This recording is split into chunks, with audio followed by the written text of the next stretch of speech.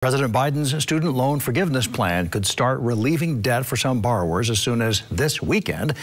And 2 lawsuits have already been filed, but there are still challenges ahead. The lawsuits that were filed have been cleared, yet there are challenges ahead. Yeah, the president spoke about the program this afternoon. 69 News reporter Caitlin Reardon has more on what people think about the plan. This is a game changer.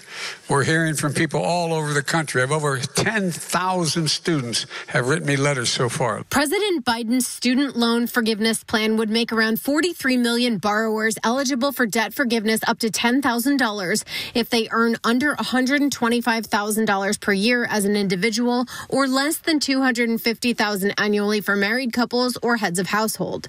It could increase to $20,000 if the borrowers had a Pell Grant. I think it's great.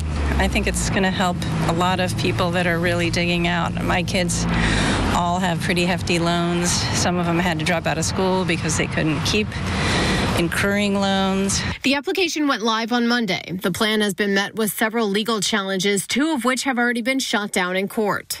Our student loan plan lowers costs for Americans as they recover from the pandemic to give everybody a little more breathing room.